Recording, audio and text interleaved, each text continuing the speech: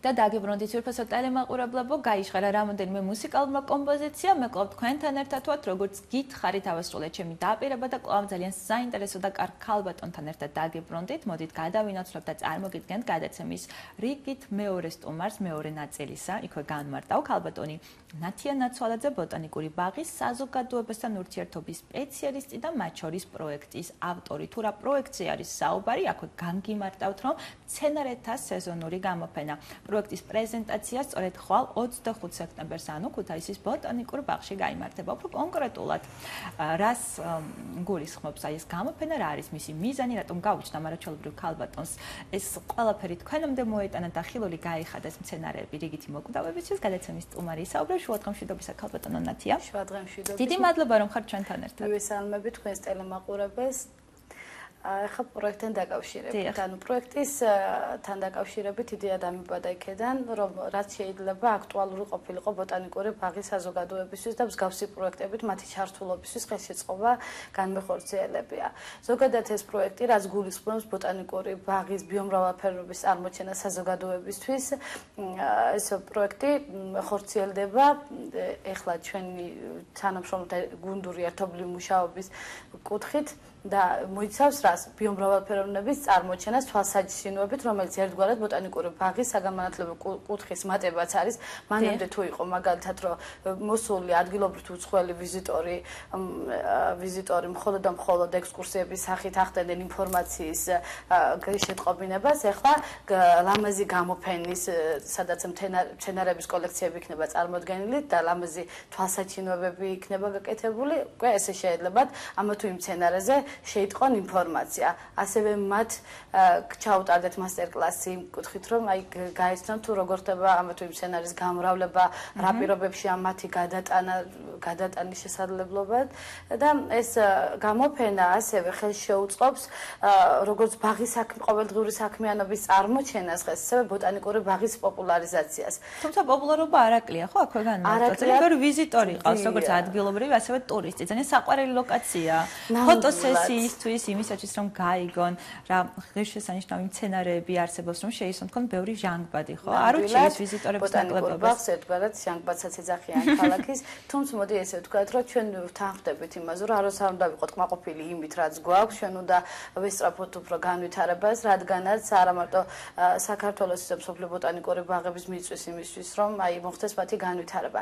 ეს პროექტი, რომელიც გულისხმობს მცენარეთა გამოფენებს, რომელიც სეზონურად გაიმართება და ექნება მას სხვადასხვა მრავალმხრივი დატვირთვა, ყველაზე მთავარი აქვს ის, რომ საზოგადოების მეტი ჩართულობა და იცოდნენ მათ თუ აი რას ნიშნავს ბოტანიკური და რამდენად მნიშვნელოვანია ბოტანიკური ბაღი არა მხოლოდ ქალაქისთვის, თვითონ პიროვნულად ადამიანებისთვის, იმიტომ რომ ბუნება ის საზრდო არის ადამიანის, სადაც ყველაზე თავისუფლად ლამაზად და ლაღაწნობს თავს.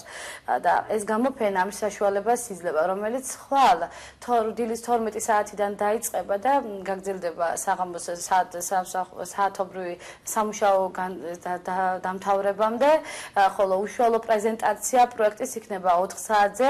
ჩვენ შევეცადეთ, რომ ამ პროექტის პრეზენტაცია გაგვეკეთებინა უფრო ლამაზ გარემოში, ამიტომ შევიძინეთ სადგამები, სადაც ჩამონტაჟდა ლამაზი სანათები, რომ ამ სანათების ფონზე უფრო ლამაზად ყოფილიყო აღქმული მცენარეებიც, იმიტომ რომ მოდი ესე ვთქვათ, აი თუნდაც აი ყვავილი როდესაც შეიძლება მოიწყვიტოს, აი იმას ისეთი წარმოჩენა გაუკეთოთ, უფრო და უფრო მეტი ლამაზი აღქმელი იყოს და თან გვინდოდა ის, რომ აი ეს პროექტი და მსგავსი პროექტები არის ქუთაისად, თბილისის, ბათუმის ბოტანიკური ბაღი, ისინი უკვე აკეთებენ გამოფენებს, განებივრებულები არიან. პარალელურად ვხედავთ რა სილამაზეებია. ძალიან და ჩვენ სხვათა შორის აქ 2017 წელს ჩვენი თანამშრომლები იღებდნენ მონაწილეობას, ჩასულები იყვნენ გამოფენაზე და სხვათა შორის ძალიან წარმატებით მიიღეს მონაწილეობა ჩვენმა თანამშრომლებმა, წარმატების წარდგენ დედაქალაქის ეროვნული ბოტანიკური ბაღის მწვანე გამოფენაზე და აი მსგავსი პროექტებით, რა ვიცი, უფრო და უფრო გვინდა თვითონ ჩვენი ბოტანიკური ბაღის ფუნქცია თან, მოდი ესე დავსჯენ და ვიტყვი, რომ ბოტანიკურ ბაღს აქვს თავისი სამეცნიერო ფუნქცია, რომელიც პროექტების განვითარებაც აუცილებელია და სამეცნიერო კუთხით განვითარება ის გავსი პროექტების ხელშეწყობა, სადაც იგულისხმება, რომ იქ მომუშავე მეცნიერ მუშაკებს ექნება სამუშაო შესაძლებლობა მსგავს პროექტებში. ხა ჩვენ თუ მაგალითად ხა თბილისის ბოტანიკურ ბაღში უნდა მივიღოთ მონაწილეობა, რატომაც არა ქუთაისი მაგალითად, ხო?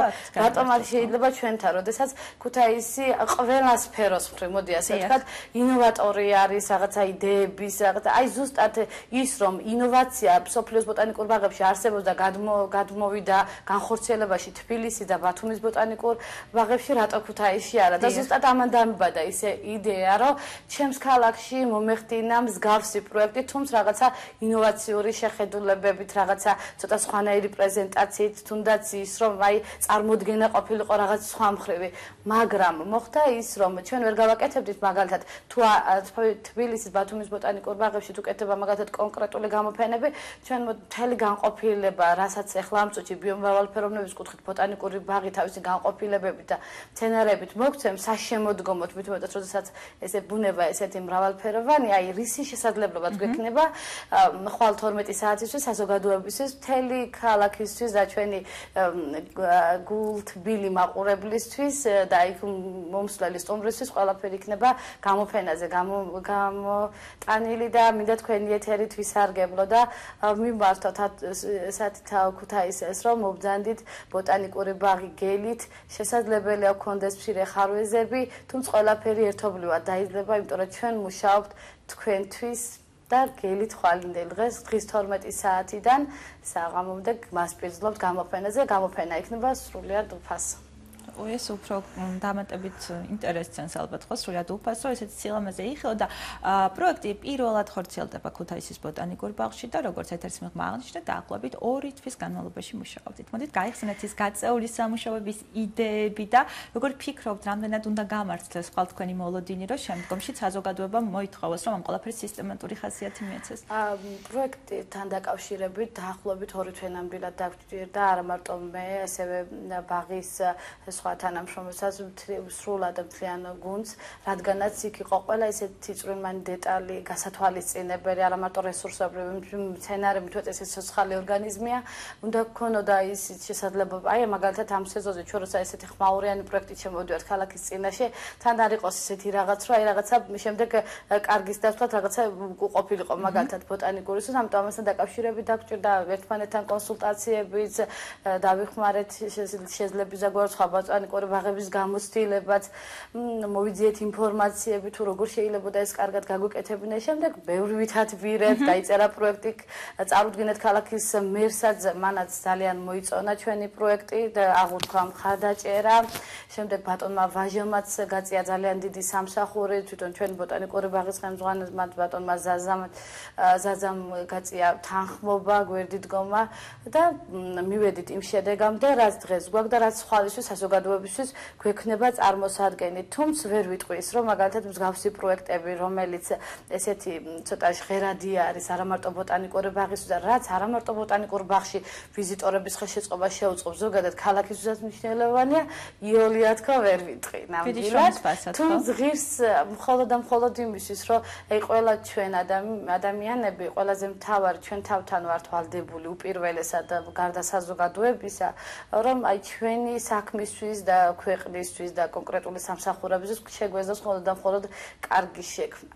ქალბატონო ნათია, ასევე გამოფენა როგორც აღნიშნულია, ითვალისწინებს სოციალური ტიპის აქტივობებს და სხვადასხვა ორგანიზაციების ჩართულობას. როგორ აპირებთ, რომ ორგანიზაციები დაინტერესდნენ და ჩაერთონ და შემდგომ ერთად დაგეგმოთ ხოლმე სხვადასხვა ტიპის აქტივობები? აი ზუსტად მაგასთან დაკავშირებით მოგახსენებთ, რომ ანუ ჩართულობა ყველასთვის ბოტანიკური ბაღი თავისი ბუნებრივობით, მოდი ესე ვთქვათ, ბუნებასთან არის ხელშემწყობილო, ყველა სადლის შესაძლებლობას, რომ თავისი იდეის განხორციელება და თქვენ კარგად მოგეხსენებათ, რომ ისედაც ბოტანიკური ბაღი ღია ღონისძიებებში, სოციალური ტიპის ღონისძიებებში, მაგრამ თუ ამ პროექტებთან ერთად აი გულისხმობ რას, მაგალითად საახალწლოდ ფიქრობთ, რომ გავაკეთოთ ხელნაკიქვე მცენარებით მოძიებული გირჩებისგან, წიწვოვნებისგან საახალწლო აქსესუარები, შემდეგ მათი გაყიდვა მოვახდინოთ და დავეხმაროთ მაგალითად უნარშეზღუდუნებს, ვისაც მაგალითად თანხობრივი დახმარება ჭირდება და ჩვენ ამ თქვენი ბოტანიკური ბაღის გუნდი თოვლის პაპა არ მივა ხო უბრალოდ. კი, მაგალითად და ჩვენი ბოტანიკური ბაღის სრული გუნდი თანახმობა ყველანი თანხმდებით იმაზე, რომ მსგავს სოციალურ ტიპის ღონისძიებებს ჩვენი გონებრივი, შთაგონებითი რესურსით მომიმსახუროთ და ფიზიკურადაც რომ აი შემოსული თანხით უკვე დავეხმაროთ იმ ბავშვებსაც, ვისთანაც შესაძლებელია ისე უმახიანად არ მივიდეს. თუმცა თოვლისმობა ყველას არ მივიღო. კეთილია ხო იმდენად. კალბატონო ნათია, საზოგადოებასთან ურთიერთობის და პიარის თვალსაზრისით რა სიახლეებია და რა სასიამოვნო სიახლეებს უნდა ველოდეთ მომავალში, ვიდრე დაგემშვიდობებით? ანუ ამ კუთხით ძალიან ისეთი პროექტები მაქვს, რომელიც ეს არ იქნება მაგალითად პირველი მნიშვნელოვანი და არც არის, მოდი ასე ვთქვა, პირველი მნიშვნელოვანი პროექტი. მანამდე ჩვენ ჩავერთვეთ გამწვანების აქციაში და გქონდა გამწვანების აქცია ქალაქ თბილისში. შემდეგ გქონდა სოციალურ ტიპის ღონისძიება, ეხლა ეს მნიშვნელოვანი პროექტი, რომელიც ერთიან არ გაიმართება და ეს იქნება უკვე მრავალჯერადი და ძალიან ისეთი ლამაზი სიახლეები შეიძლება და განსაკუთრებით მანდილოსნებისთვის და მოდით ესე ვთქვა დავამატებ მანდილოსნების გარდა ძალიან მნიშვნელოვანი იქნება აი სკოლების მხრივ, ბაღების მხრივ, უნივერსიტეტის ახალგაზრდაობისთვის აი ესეთი მსგავსი გამოფენები. თუმცა ამ პროექტის შემდეგ ვაპირებ აი ბაღის მეგობარი შექმნა ესეთი პროექტი, სადაც ყველას ექნება ბაღის მეგობარი გულისხმობს რა. აი თუნდაც თქვენ მედია საშუალებებს, არა მარტო თქვენ სხვა ტელევიზიას, ინტერნეტ პორტალებს, ფოტოგრაფებს, ხელოვანებს ექნება გამეგობრების ჯგუფს. აი ჩვენ რა შეგვიძლია მაგალითად ბაღის განვითარების კუთხით გავაკეთოთ და თქვენ რაში დაგვეხმარებით. შემდეგ ჩვენ რა შეგვიძლია მაგალითად მეგობრობა ორხრივია. ჩვენ რა შეგვიძლია მაგალითად მსგავსი იმ ორგანიზაციის X პერსონა იდეას წარმოჩენს, თქვენ შეიძლება შეუწყოთ ხელი მისია. ჩვენ შეგვიძლია შეუწყოთ ხელი და ეს ორხრივი მეგობრობით უკვე სასიკეთო საქმე გავაკეთოთ და ამ დამეგობრების ჯგუფსაც ბაღის მეგობარ სახელწოდებით მეგობარ პროექტსაც ძალიან მალე გავაცნობ საზოგადოებას, სადაც ყველა ბაღისთვის კარგი მსურველ ადამიანს ექნება შესაძლებლობა. თუ დასაწყისის შესაძლებელია მასშტაბური ვერ გავაკეთოთ, იმიტომ რომ მეგობრობას და ამ პროექტის მას სჭირდება აუცილებლად დაკვირვება, რადგანაც ეს პროექტი მაგალითად ნაცადია სხვადასხვა ბოტანიკურ ბაღებში და წარმატებით არის თბილისის და ბათუმის ბოტანიკურ ბაღებში ხორციელდება. და ბაღის მეგობარი ზოგადად ცხოვრებაშიც რო ავიღოთ, ხო, რამდენად შეგვიწყობს ამ პროექტზე უფრო როგორც ეტაპობრივად გვირჩევდნენ, რომ დავიმატოთ განხორციელება შეიზარდოს მეგობრების რაოდენობა. სიტყვა იყოს და საქმით არა, ესე არა. კარგი ხუთი მეგობარი ხო? მეგობრებთ, რამოდენიმე მეგობარს, რა შევძლებთ, იმის დამოკიდებლად თვითონაც გაუჩნდება ჩვენთან მეგობრობის სურვილი. ამიტომ სურვილის აღზრვა მთავარი, ისევ როგორც მსგავსი პროექტებით საზოგადო ჩართულობის სურვილი. მოკეთ, ნებისმიერი საინტერესო იდეა როგორც კი გაჩნდება, როგორც კი გადაწყვეტს, რომ გააკეთოთ პრეზენტაცია და მიაწვდინოთ ხმა ფართო მასებს, სადაც დარწმუნებული ვარ, ძალიან ბევრი კრეატიული იდეით გაჟღენთილი ადამიანი ცხოვრობს და მოძრაობს, აუცილებლად გეპატიჟებით და გელოდებით შემდგომ ეთერში. სასიამოვნო იყო თქვენი გაცნობა, დარწმუნებული ვარ, რომ პრეზენტაცია წარმატებული იქნება ხვალისთვის, ძალიან ბევრ წარმატებას გისურვებთ, ბევრ ვიზიტორს გისურვებთ და იმ ადამიანებს, რომლებიც ძალიან კულტურულად მოიქცევა, რაც თავარია ბუნებას მოეპყრობა და იმ ულამაზეს, ესე რომ ვთქვათ, ყვავილებს, იმ სილამაზეებს, რაც იხილეთ და რის შესაძლებლობასაც შემოდგომა გვაძლევს, მოკეთ ხვალ თქვენი კარი აბსოლუტურად უფასოა. განურჩევლად სქესისა და ასაკისა. უღმესი მადლობა ტელევიზიას მოწვევისთვის და იმისთვის, რომ ესეთ საშუალებას გვაძლევთ, რომ ანონსი გავუკეთოთ ხვალინდელ ბოტანიკურ, ესე ვთქვათ, პირველ რიგში ბოტანიკური ბაღისთვის და ბოტანიკური ბაღის თანამშრომლებისთვის მნიშვნელოვან დღეს და მოვლენას, რომელიც არ ყოფილა ბოტანიკურ ბაღში და ეხლა შევეჭიდეთ ამ მნიშვნელოვან საქმეს და ერთობლივ გუნდური მუშაობის და ქალაქის ჩართულობით, ქალაქის ხელმძღვანელობიდან დაწყებული ვახორციელებთ ამ პროექტს, თქვენ მოგვეცით იმის საშუალება, რომ ამის დაანონსება საზოგადოებისთვის კიდევ ერთი თქვენი ეთერის საშუალებით განვახორციელებთ. უგმესი მადლობა თქვენ ამ შესაძლებლობის მოცემისთვის. ეხლა კი თქვენ პირადად გადმოგცემთ მოსაწვევთ ველი თქვენს ტელევიზიასაც და ჩვენთან ერთად და ერთობლივად და მეგობრულად წარმატებები გქონოდეს. ძალიან დიდი მადლობა აუცილებლად გეწვევით და მომავალშიც ვითანამშრომლებთ. დიდი მადლობა ყურადღებისთვის. წარმატებულ დღეს გისურვებთ.